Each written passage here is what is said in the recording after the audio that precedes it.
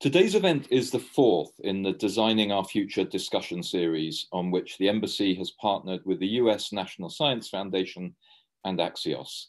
Together, we've discussed important themes, including the future of mobility, clean growth and climate change, and artificial intelligence. Our goal with this series is to explore some of the big technological, economic, and policy challenges that are confronting our rapidly changing world. We've managed to attract a distinguished range of speakers to these events, and today's panel, which will address the theme of the future of health and medicine, is no exception. So first, let me say how very grateful I am to all of today's panel for sharing your expertise with us. I am acutely conscious that in current circumstances, you must all be under relentless pressure. So your readiness to find the space to fit today's event into your crowded schedules is very much appreciated. I also welcome the fact that in addition to the formidable lineup of US expertise on the panel, we will also be joined today by Professor Chris Whitty, the UK government's Chief Medical Advisor. I remember almost a year ago today, we took the decision to postpone the third event in this discussion series at the onset of the pandemic. And although a sense of the gravity of the global health crisis was rapidly becoming apparent then, I think it's fair to say that few at that stage foresaw the scale and longevity of the crisis that confronts us in relation to COVID-19. Developments that are taking place around us have underlined the urgency and importance of a key theme of this discussion series, addressing the global policy challenges of a rapidly changing world. The COVID-19 pandemic has transformed the world in ways that I certainly did not imagine this time a year ago. It has led to the tragic loss of life in countries around the world, and its severity has been a very stark example of the challenges and threats which, as societies, we face together. As the past year has made clear, a unified global response is essential to bringing the pandemic under control, and this will be a major theme of UK government efforts, including in our role as G7 chair in 2021 and as a major contributor to COVAX. But through this tragedy, there has also been hope, inspiration, and innovation. The news this week of the FDA's latest approval of a further vaccine is just another example of the remarkable advances in vaccine development and testing in the past year. That has only been possible because of the incredible work of medical experts, researchers, scientists, and indeed business. And with today's panel, we have some stellar representatives of those professions. So let's get straight into the discussion on the future of health and medicine. And for that, I'd like to introduce Alison Snyder, Managing Editor at Axios, who will lead the discussion and introduce our panelists. Many thanks. Thank you to the Deputy Ambassador, and thanks to the British Embassy and the National Science Foundation for co-hosting this event with Axios. The COVID-19 pandemic has changed science, it's changed medicine and public health. And today we're going to look at the lasting impact of those changes on how healthcare is delivered and how medicine is developed. And so to do that, we have a great panel, including Chris Whitty, who is the Chief Medical Officer for England and the UK government's Chief Medical Advisor. Dan Barouch, who is the Director of the Center for Virology and Vaccine Research at Beth Israel Deaconess Medical Center and has co-led the development of the Johnson & Johnson COVID-19 vaccine. Rommie Amaro is a professor of chemistry and biochemistry at the University of California, San Diego, and directs the National Biomedical Computational Resource. She and her collaborators are working to model SARS-CoV-2, the virus that causes COVID-19, and its behaviors as it infects host cells. And Jeff Spaeder is the Chief Medical and Scientific Officer at IQVIA, which provides advanced analytics and contract research services to the life sciences industry. Thank you all so much for being here. And thank you to everyone who's watching online today. Please submit your questions for the panelists via the Q&A window, as Josh mentioned earlier, and I'll pose them throughout the discussion. So again, thank you all for being here. And I wanted to start with where we are today, which is that each of the countries represented here now have 3 vaccines that are authorized for use. They're all effective against severe disease, but they're also not all the same, they're different. And so I was hoping that you could speak, maybe Dan, to start about how they should be used and how people are thinking about how they should be used in these next coming months.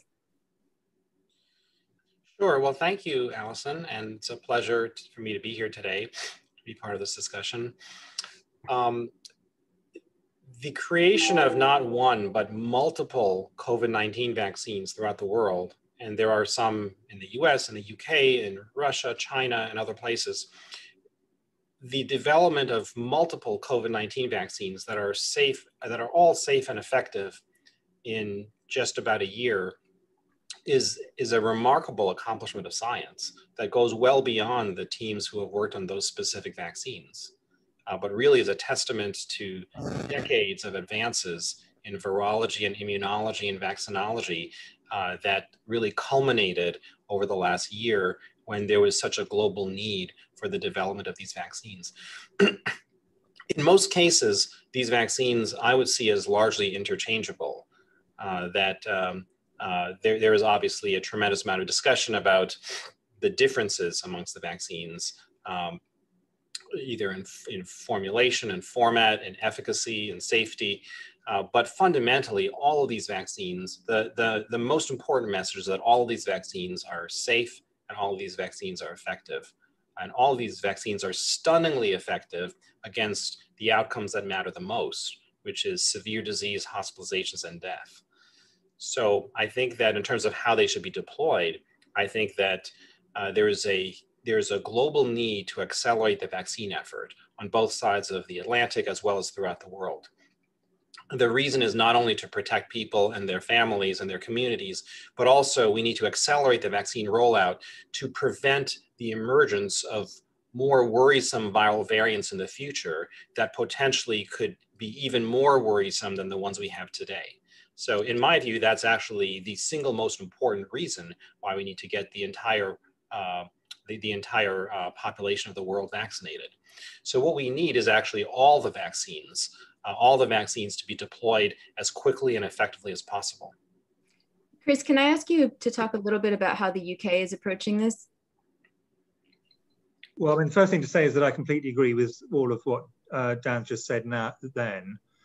In the UK, we've obviously gone for a very slightly different approach, but it really is a slightly different approach, which is we've delayed the second doses of the vaccines we got available, which all the ones in the UK are 2-dose vaccines. The Johnson & Johnson one obviously is a one, which the US has just approved as a 1-dose vaccine. We've delayed the second dose, and it is for exactly the reason that Dan has given, which is, from our perspective, the key thing is to get as many people as possible vaccinated. And what the data showed to us is that the majority of the protection, but not all of the protection, comes from the first dose, at least initially. And that therefore this was a way of getting a larger number of people vaccinated very rapidly. And you could debate this either way, and there are perfectly good arguments in both directions on this. What we would all agree completely, and the differences really are quite small, is that we want to get as many people as possible vaccinated as fast as possible, and that for all the two dose vaccines, we absolutely need to have everybody vaccinated twice. And I think the rest is to some extent at the margins, if I'm honest. In the UK, we've managed to get over 36% of the adult population is now vaccinated with 1 vaccine, many fewer with 2. The US has taken an approach which has got a large proportion with 2 and a smaller proportion with 1.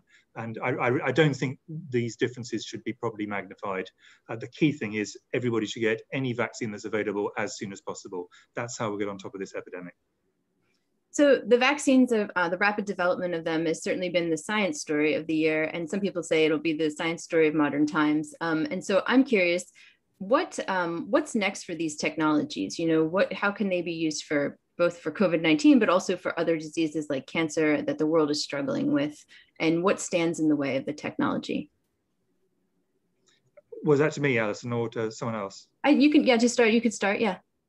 Well, and I mean, it is an astonishing scientific story, and obviously built on many years of research. So this is the final stage for this disease, but this goes, you know, decades of work by many, many thousands of people have led up to this research.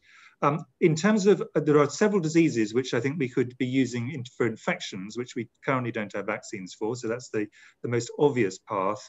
But as you imply, there may well be some cancers that we could actually use, not just to prevent an infection that causes a cancer. We have those already for example, cervical cancer or liver cancer. We have vaccines against the infections that drive them, but in due course, potentially to target the immune system to treat cancers. And the RNA vaccines, which have been such a breakthrough in this pandemic, were actually in many ways designed to be used in cancer therapy in due course. And that is an area which I think is very exciting. We're very confident that the immune system is critical to treating cancer, and there are now a lot of drugs that are involved in that. The idea of vaccines that could be used against cancer have been around for a while, but we haven't yet made them work. The hope is that this has given a kickstart to this field and that we can actually accelerate this area of treatment. I want to ask Rommie, so you and your colleagues have brought together a lot of supercomputing resources to study this virus. And I'm curious what other questions that can be turned on, and what sort of are the hurdles, I think, to pooling together these resources to look at other, whether it be other viruses or diseases? Yeah, those are two very good questions. So I'm going to answer your second one first. I mean, in terms of what sort of advances can be turned on or what kind of resources can be turned on, I think this the COVID-19 pandemic really exposed how agile the scientific community can be with regard to allocating resources more nimbly. In particular, in the area of supercomputing resources, it was not only, there was the large consortium that formed by pretty much everyone who had compute resources available, not only in the US, but then also globally, to make these resources available and very quickly to the scientific community. And that was fantastic. I mean, and then there's certainly a lot of basic science questions. You heard already from Chris and from Dan about the importance of the basic science side of things, especially for catalyzing the discoveries that are going to, result in sort of new therapies and therapeutics in the future. There's a number of things that can be done there in terms of trying to explore the different sort of molecular piece parts of the virus and how those piece parts interact with various components of the human body. A lot that can be done there. I'm particularly interested also in using these types of approaches to, these computational approaches, to get insights where experiments can't go. I think there's a lot that can be done there. One particularly difficult place, I think, that has sort of shown itself in a couple of different ways, it has to do with the airborne transmissibility of this virus and what happens to the virus when it's in the aerosol phase. It turns out that is actually something that's difficult to study experimentally, but together with computing, I think we have a chance to really get a better understanding of what's happening in these sort of unique environments. And these sort of basic science understandings, I hope, will help provide evidence that will drive new strategies or improve strategies for mitigation and so forth, and prevention. So these are some of the scientific advances, I think, that are sort of with an eye towards the future, but it's also, like, as you've all alluded to, it's really changed how research and clinical trials and medicine is done. And Jeff, I was hoping you could talk a little bit sort of, the pace of scientific publishing in particular has rapidly increased in the past year. I mean, do you think that's here to stay? And I guess, what are the potential drawbacks of that you've seen already and anticipate? Yeah, so speed is something that if there's a silver lining of this outbreak, and I hesitate to even talk about silver linings given that this disease has affected people around the world and caused mortality and disrupted economies. So it's somewhat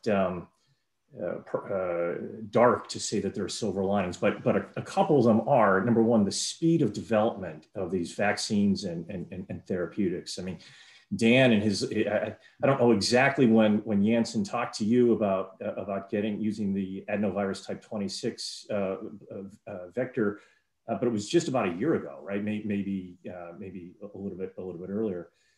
So the speed with which things are developed is just unprecedented, and I think in some respects we almost take it for granted that any vaccine will work, and it's clearly not the case. We've seen some vaccines that didn't. So it is amazing that the speed happened. And that speed was driven by a couple of things. First of all, the academic research and biopharma and governments worked together in a collaborative way that was really unprecedented. The second is people took risks. Instead, the farm industry tends to be relatively conservative for good reason, because you want to be conservative in terms of bringing new therapies and exposing people to unproven therapies. But there was a risk-taking element in doing things in parallel, which had not been done before. And part of that was government incentives, but also I think part of it was the fiduciary responsibility of these organizations. And then Allison, the pace of research, especially published research, was just amazing. I went back and looked in the 2 decades before the coronavirus outbreak. On average, according to PubMed, there were about 500 to 800 publications a year that included the term coronavirus. Last year, there were over 65,000. I mean, it's orders of magnitude difference. And I think part of what happened was that there was such a dissemination of information. And we've got some of the people here that were publishing those things. And that's great. There is some downside, right? The downside is not everything was going through a peer review process. And we all know, even the best researchers, sometimes they make mistakes. They overlook things. They make assumptions that they shouldn't. And that peer review process helps refine that. We didn't have that in this place. And I think it was reasonable to send out as much information as possible, but you had to be discerning about how you interpreted the data.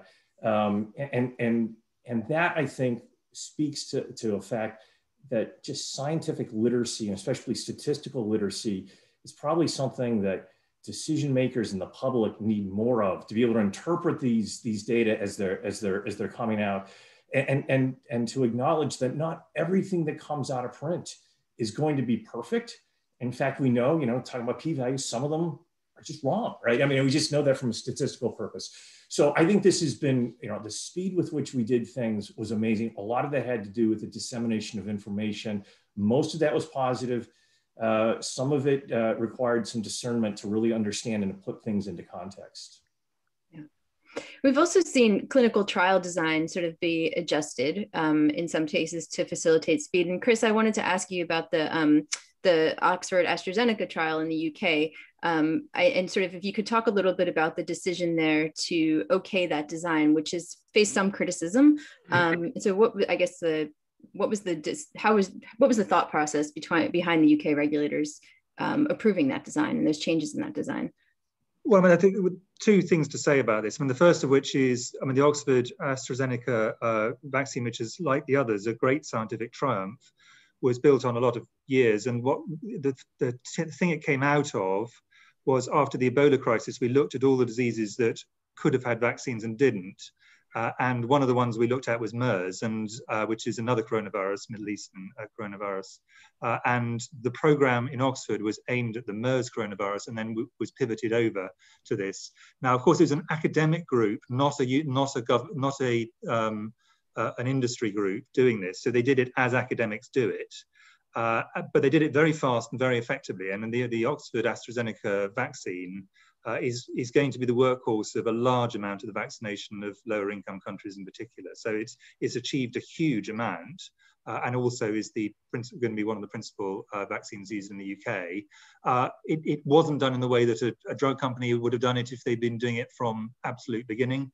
But the difference is, again, in terms of quality, in terms of safety, and in terms of actually what went through the regulators, are again marginal. And this has been approved in virtually, and it hasn't been approved yet in the US, but it's been approved in across Europe and multiple other regulators, as well as the UK. So I think this is a safe and effective vaccine, as all the other vaccines are safe and effective vaccines. You can criticize virtually any study you wish to.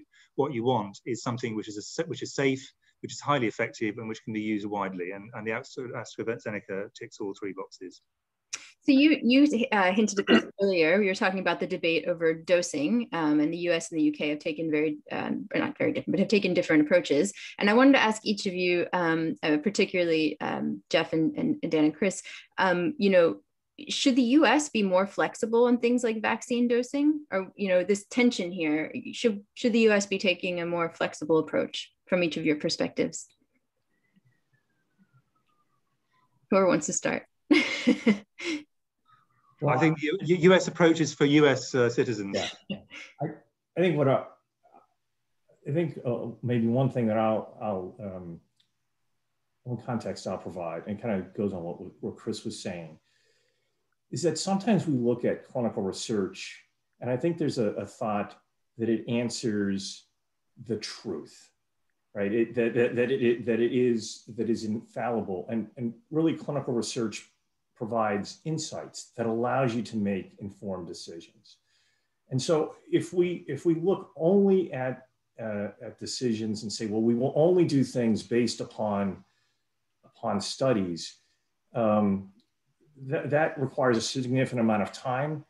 And there are going to be questions that we cannot answer. And so I think one of the things to think about, and we've seen this a lot, is, these clinical studies will provide answers to certain types of questions, but the discernment is not over just after you have an emergency use authorization. The learning should continue. And we've seen from, especially regulators, given our involvement with a number of programs, is that there's a real focus on post-marketing safety, or what they call GVP, good pharmacovigilance practices, to continue the insights that come from the real-world use of these data. And I think just as important as the prospective randomized control studies are, but let's admit they were 30, 40, 50,000 people, and we're talking about vaccines that are going to be given to hundreds of millions of people. There was a lot of data to be learned from that post-marketing space.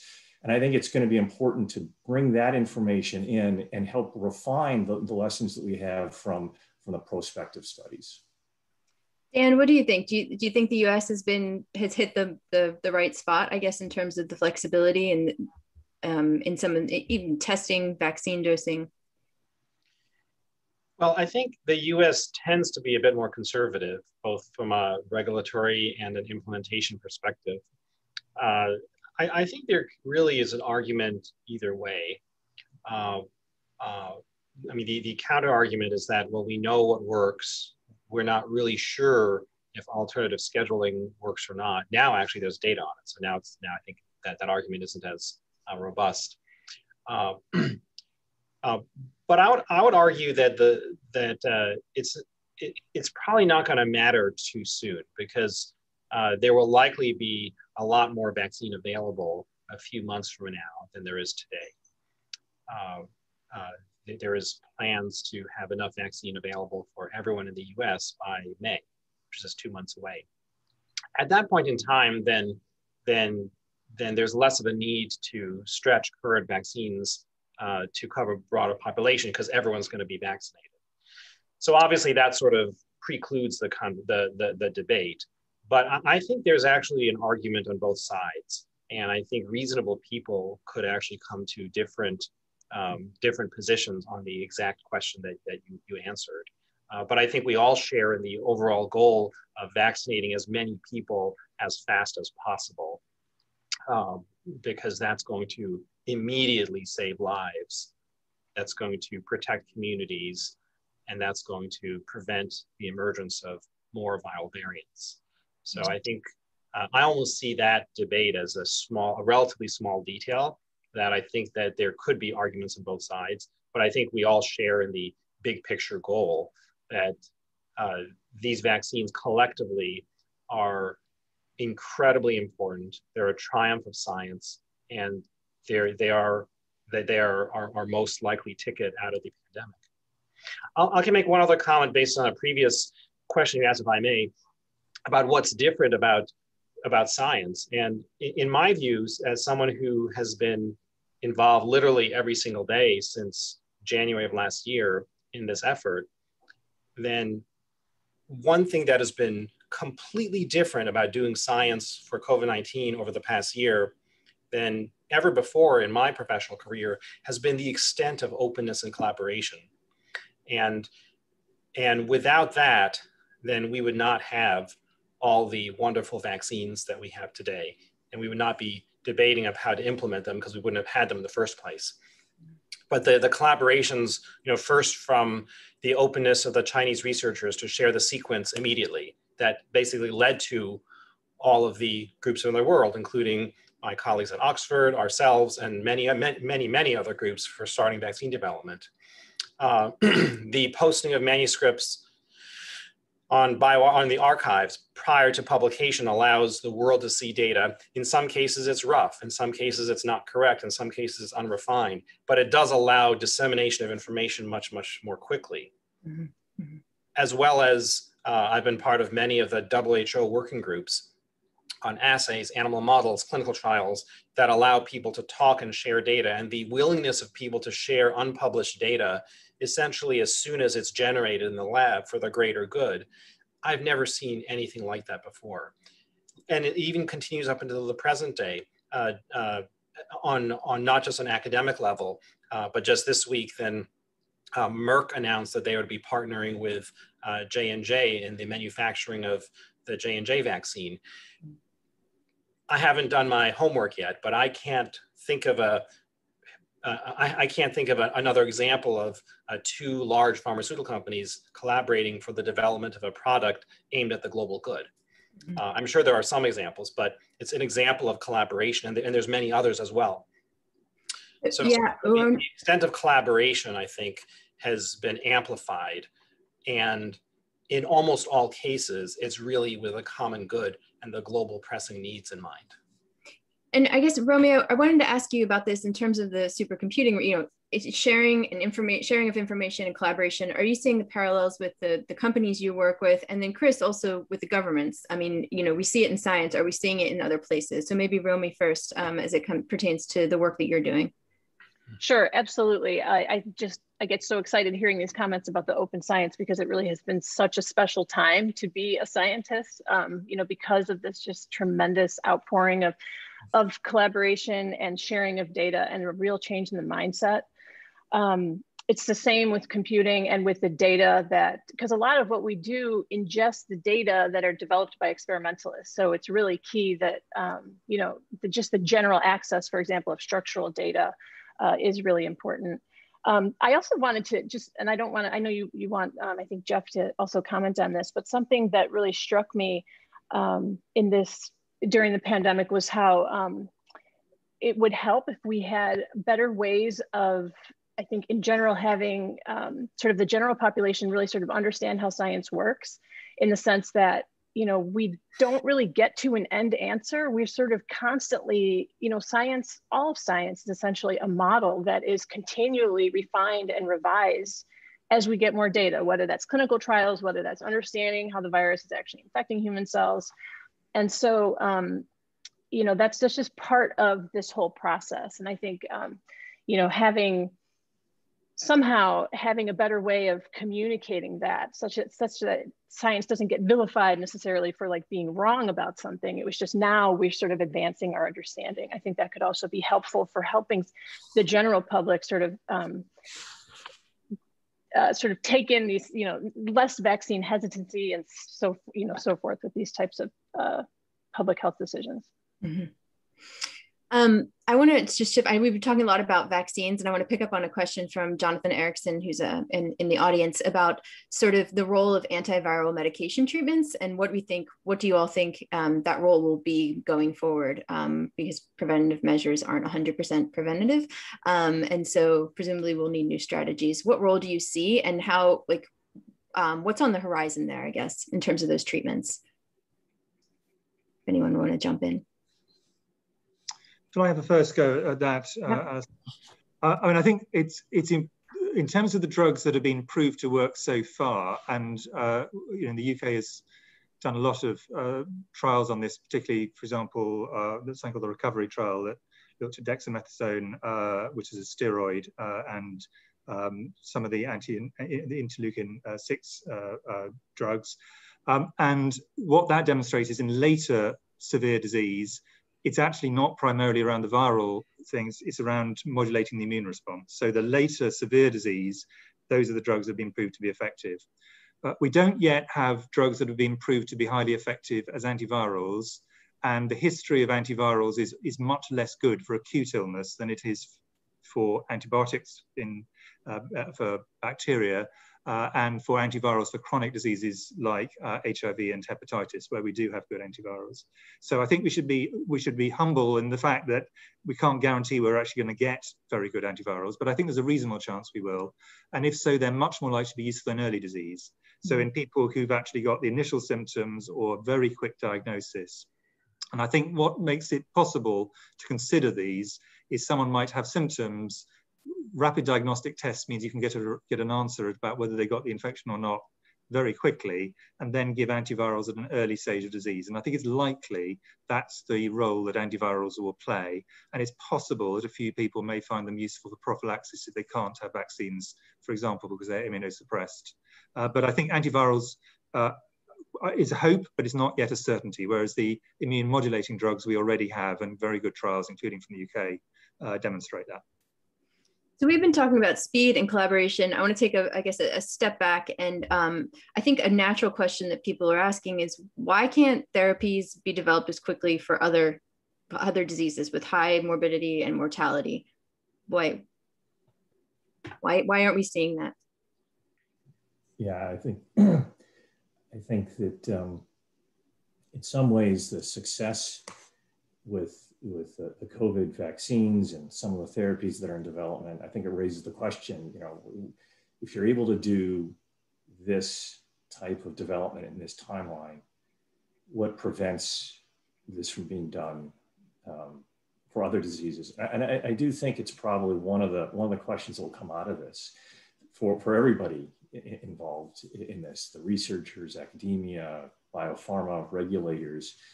And we see actually in our work with a number of large, mid-sized, and small emerging biopharma companies that after we've gotten over this initial mitigation of conducting clinical research in the setting of COVID, they're starting now to ask, what lessons did we learn from developing treatments for COVID that could be applied for other treatments, whether it's Alzheimer's disease or epilepsy or oncology?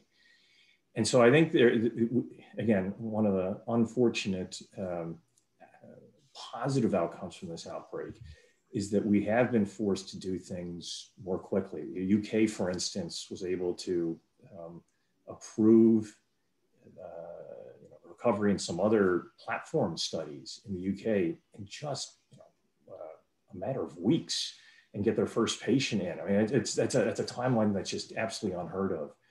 And so I think once we get through this stage, I think there is going to be a lot of questions about what all the parties can do that are involved in clinical research to fundamentally improve things, because as bad as COVID has been, and there's no doubt it's been bad, but people are continuing to die of cancer and cardiovascular disease and dementia and psychiatric illness. And we should be able to take some of these lessons learned and apply it to them, because there are people in need in those indications, and their needs are just as much and just as important as the needs for COVID. Yeah, if I could chime in, I don't know if Dan, you want to, probably you're jumping off your seat too, but I mean, I think that I hope that it sort of reawakens just a general rethinking of how, we're investing in research and in the basic sciences on all those different aspects of disease and otherwise that will lead us to be better prepared, for future pandemics, for antimicrobial resistance, as well as for the current treatment of disease. I mean, I think the amount of money that we spend on research, pales in comparison to many other areas of investment. And maybe people will be more open to rethinking that balance as a result of this.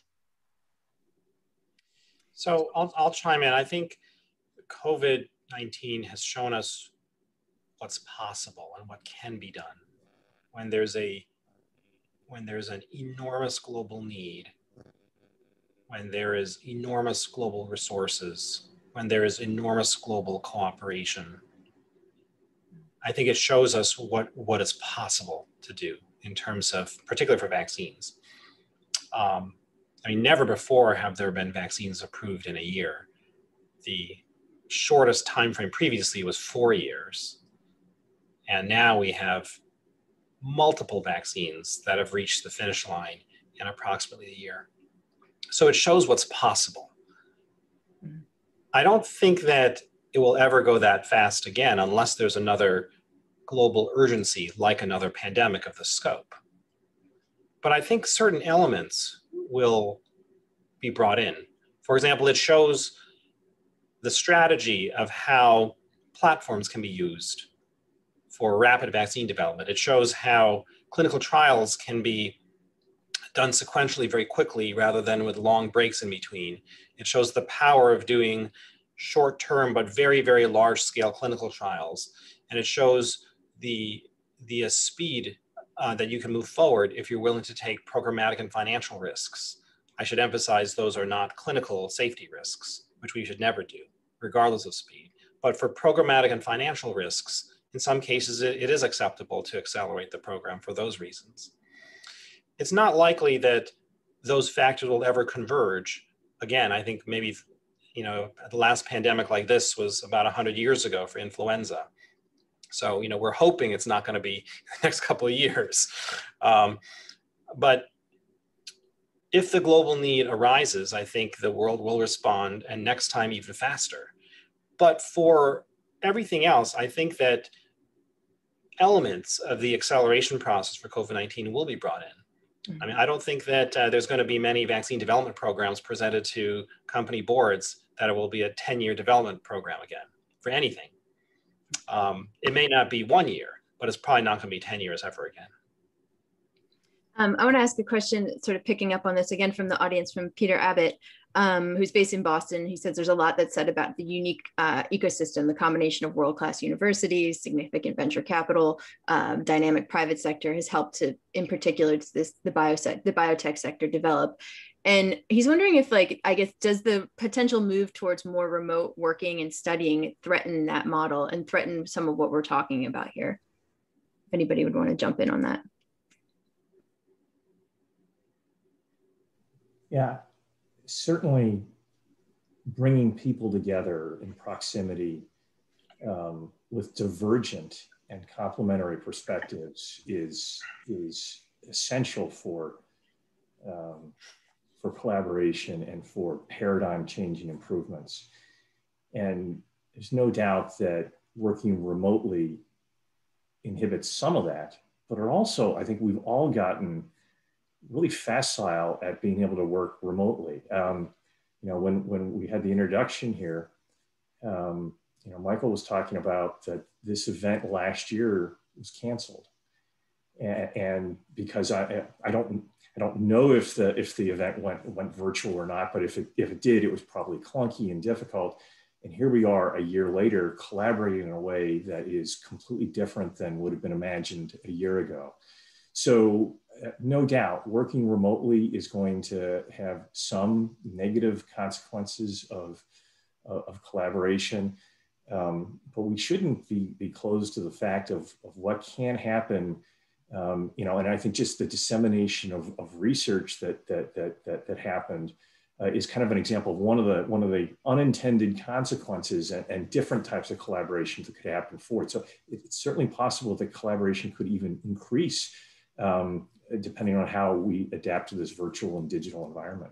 I mean, we already see remotely conducted clinical trials, which I think is something I would venture it was pretty inconceivable to think of a year ago. And so, are there advantages to that? Are there, Yeah, I think the advantages. So we've been involved in a number of these, and these virtual or direct to patient or decentralized clinical trials. Certainly the technology and the framework was there a year ago, but there was always a certain degree of hesitancy. Do you really want to do this? This is kind of different. And then the pandemic came, and if you had a study ongoing, you were forced to think about which of my clinic visits and follow-up study visits can I do remote? And some of the vaccine studies have been done with a significant amount of remote monitoring. Mm-hmm. And so I think that's an example of that. The other thing I would point out that the remote interaction potentially assists with is that we know that there are certain collaborations and interactions with healthcare and access to healthcare that in certain ways are ingrained based upon referral patterns and geographic access and things like that. And one of the advantages of going to virtual types of studies is that it allows you a potentially more diverse population to be enrolled into the studies than might have been in your classic brick and mortar type of clinical research. So the advantages of these virtual studies: faster, more convenient for subjects. You can get more information actually in many situations, and it's potentially a more diverse population pool than you would have gotten otherwise. This is a great segue actually into something I wanted to talk about, which is that the pandemic has exposed a lot of these sort of structural weaknesses and a lot of disparities in public health infrastructure. And Chris, I mean, what are the top priorities in rebuilding and addressing some of these issues in terms of, is this the time to make public investments in public health infrastructure? Well, I mean, in a rather facile way, I'd say there's no time that isn't a good time to make investments in public health infrastructure. But I think what they have demonstrated is that the same people get hit over and over and over again with different diseases. So in the UK, a map of who has got the highest burden of COVID is also the map of who's got the highest burden of cancer, also the map of who's got the highest burden of cardiovascular disease.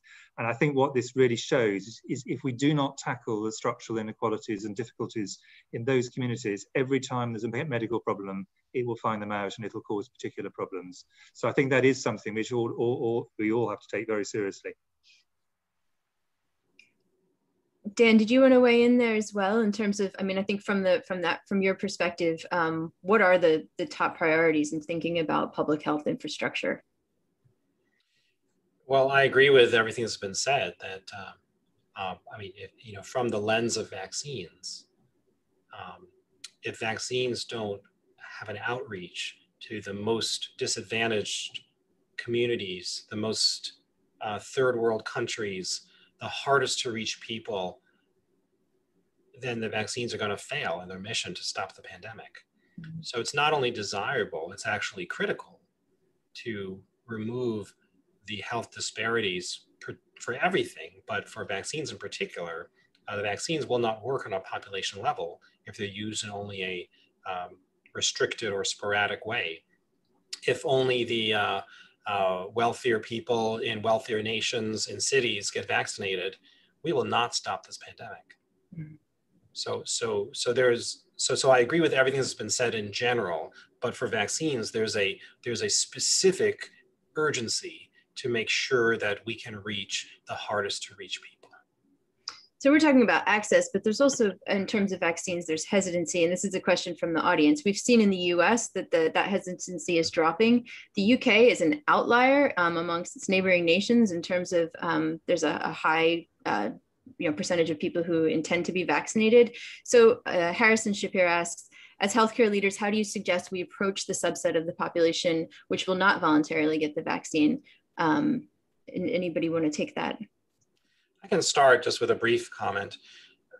Vaccine hesitancy in the US, it's very substantial, but it really reached a fever peak last fall around September, October.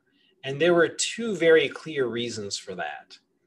First, there was the knowledge that the vaccines were being developed quickly. I would say they were developed efficiently rather than developed rushed. And we didn't yet have safety and efficacy data for any of the phase 3 trials at that point in time. The Pfizer announcement came on November 9th last year. Mm-hmm. So back in September, October, vaccine hesitancy in the US rose to exceedingly high levels because we couldn't actually say whether the vaccines were safe and effective in large populations because those data were not available yet. Mm-hmm. And coupling with that is the political dimension that the whole vaccine sphere was linked with the US election. And given how politically divisive our culture has become, then that led to very strong feelings that were obviously not rooted in facts and science, but really were rooted in politics. So there was actually, in my view, a very good reason why vaccine hesitancy was so high last fall. In fact, I mean, I wouldn't take a vaccine until I knew that it was safe and effective, and why should anybody else? So I think that there was a very good reason to explain that. What we've seen, at least in the US, over the last 3 or 4 months with the initial vaccine rollout, we've seen vaccine hesitancy come way down, and it's still dropping. And that's because of the same two reasons. First, there is no longer this link with electoral politics. And secondly, we have very good data now that all of these vaccines are safe and effective. And those two features, I think, has led to a substantial decline in vaccine hesitancy. Also, as we see vaccines being rolled out to literally tens of millions of people, then that's a really good safety database now. So people who were worried about safety before, when it was given to 100 or 1,000 or 10,000 people, now it's being given to 10 million people. And so that's a much stronger statement about safety. So, I mean, there will always be some holdouts. There will always be a small fraction of the population that for many different reasons will just refuse to be vaccinated. And I personally don't think that the vaccine should be compulsory. I think it should be good enough that I think the vast majority of people should want to get it and should be given it free of charge. But I do think that vaccine hesitancy has come down substantially from where it was at its fever pitch in September, October of last year.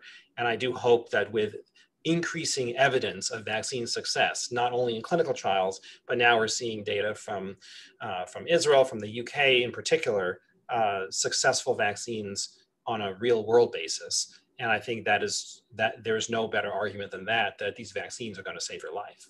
And I think many of the people who were hesitant for vaccines before are already getting vaccinated. And I think many more will over the coming few months. In our final minutes, I was hoping we could talk a little bit about international collaboration. And, this morning, the Wall Street Journal reported that the WHO team that was investigating the origins of the virus in China was no longer going to issue an interim report as planned. And this is sort of as tension is building between Beijing and Washington over the investigation. And I guess my first question is, why is it fully important to understand the origin of COVID-19, and especially when you look to future outbreaks? Maybe Chris, this is best for you. Why is it important to understand that? I mean, I think it is going to be useful to understand the origins of the virus for future pandemics. But for this one, to be honest, it's much more important we see how it's moved elsewhere and what's worked in different settings and how we can combat it. And I think that's the near and present danger. I think, almost all new to the world pandemics, and this is obviously the worst for a long time, the last was probably HIV, originally come from animals of some form. So at some point, this has jumped the species barrier. Exactly how we may find out, we may not. But much more important is what happened next and what worked to prevent it and what can we do to roll it back. And then I think in due course, if we can find the origins, great. But that's a second order question. And that's really just to help us understand this initial trigger for pandemics, which, as I say, is almost always going to be zoonotic. Does the response, I guess the international response, the tension that I mentioned, does it give you, taken as a whole, does it give you hope for facing the next pandemic or the next emergency? Yeah, I think there's much more to take away that's for hope than not for hope. If you look both at the speed of the scientific international collaboration, starting right from, as colleagues earlier on said, Chinese scientists sharing their work all the way through to what's been happening all the way through this pandemic. That's been extraordinarily hopeful. And the way that different nations have shared their experiences and continue to share their experiences, incredibly hopeful. What we've now got to make sure is that the vaccines are available across the world to every nation, because this is absolutely a disease where everyone's at risk until no one's at risk. We've got to just make this seen as a problem for the whole globe, which it is. I have one last question for each of you, which is that over the weekend in the Financial Times, the author Yuval Harari wrote that science has turned epidemics into manageable challenges rather than uncontrollable forces of nature. And I'm wondering if each of you agree with that. And if not, what needs to be done? Maybe I'll start with Jeff because he's smiling. Yeah, there was a book written by Wall Street investor, Bernstein, I forget his first name, but it was called Against the Gods. And in the book, the prologue, two books that I really, the prologues are fantastic. Against the Gods is one, and then The Coming Plague is another, which I think is really apropos given our outcome. But in Against the Gods, he talks about, what was the difference between the ancients and us today? In ancient times, they built great structures and aqueducts, and were able to map the stars. And he synthesizes it down to saying that we now are better able to quantify risk. We have a language of statistics that allows us to quantify risk, and in that way, once you can start to quantify things, it allows you to get literally your arms around it and to move it out of the realm of the gods or nature acting irrationally into something that has some degree of predictability. And I don't know if we've transformed outbreaks and pandemics into something that are manageable, because this outbreak has really paralyzed the world in many ways, and hard to say that we've been able to navigate it. I'm not sure that we've done a great job at managing it, but I do think that the science and the collaborations and just the brain power that we have around the world has allowed us to quantify and understand. I'm thinking particularly of work that Rommie has done with taking all these interleukins and how these inflammatory processes, how they all work together in ways. It makes it less scary. And I think if you look at where we are today, compared to where we were 12 or 13 months ago, the number of cases is higher now than it was a year ago. More people are dying today than it was a year ago, but it feels more manageable because we have a way to understand it through science and through statistics. And that's, I think, how I would look at that. Dan, do you think we're in a better place looking on the horizon of oncoming challenges? I think that in the future, when historians write about the COVID-19 pandemic, and they will for the rest of our lives, then there's going to be a whole lot of terrible things a whole lot of horrible stories that are going to be reported. But the shining light is going to be science and medicine. And all the arms of science that have contributed to our understanding, our treatment, and our prevention of this disease that have occurred so quickly certainly makes it into something that we are managing. Now, could we do it better? Of course. So we would of course want to do it better, manage it better, develop treatments and vaccines faster. But we're a far cry from saying this is one of the uncontrolled forces of nature, because if nothing else, then it is likely that these vaccines will control it. And that's a product of science. Chris, what about you? What do you think in terms of the advances made in science, but also given the political and geopolitical context we've talked about, looking forward, do you feel like we've made a leap? Oh. I think that the science is steadily improving on this, and so far there are very, very few infections we've not found a way through eventually. But pandemics hit us and they do a huge amount of damage. If you look at COVID, if you look at HIV, very, very many people have died. So I think the idea we can just tame them just like that is wrong. And actually, we were very lucky that vaccines worked so rapidly. We still don't have an HIV vaccine. We might not have had a COVID vaccine. It was not a given. So I think, although science would eventually have found a way through, we were fortunate that it was a relatively quick response, and very many people were not going to have access to vaccines for a while. And I think, therefore, we should, if you look at this as a global problem, COVID is going to be, it's going to be a very long time before it feels this is a wholly tamed environment. So science, yes, it can de-risk it, It's been remarkably successful at doing this, and I think the international collaboration on this, including, I have to say very strongly, between the UK and the USA, have been amazing. But there's a long way to go. Many people, I'm afraid, are still going to die of COVID before this has got to the point any of us would see this is down to a manageable risk.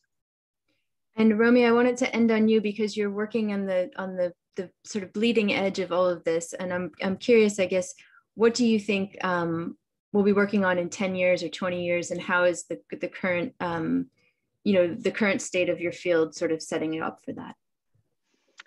Oh, that's a good one. I also, just like agreeing with what everyone has said. Certainly, this pandemic has exposed strengths. It has exposed significant weaknesses still. I would hope very much that lessons that we learn from this, that we'll be able to help to be more prepared for, of course, the next pandemic, which we'll have. Dan, I think we'll have it certainly actually in our lifetimes, but maybe of different types. I think, and also the intersection of, and this sort of emergence of more sort of computing also with AI, there's certainly a lot to give there. So 10 to 20 years, we'll probably be, hopefully, grappling, with things like climate change, which is obviously something that is going to really shake the table, in terms of how we live life. And, but hopefully, I am optimistic, but, I do also, like many of us here, see the significant weaknesses that make us, I think, still have cause for concern and still cause for advocacy for some of these core activities that hopefully can happen in the interim between when we're actually faced directly with that challenge, to try to help us sort of be more prepared or even sort of steer off these sorts of potentially sort of more catastrophic events that humanity will face.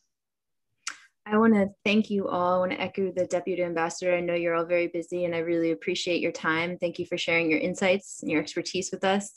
And thank you to everyone watching online. Have a great rest of your day.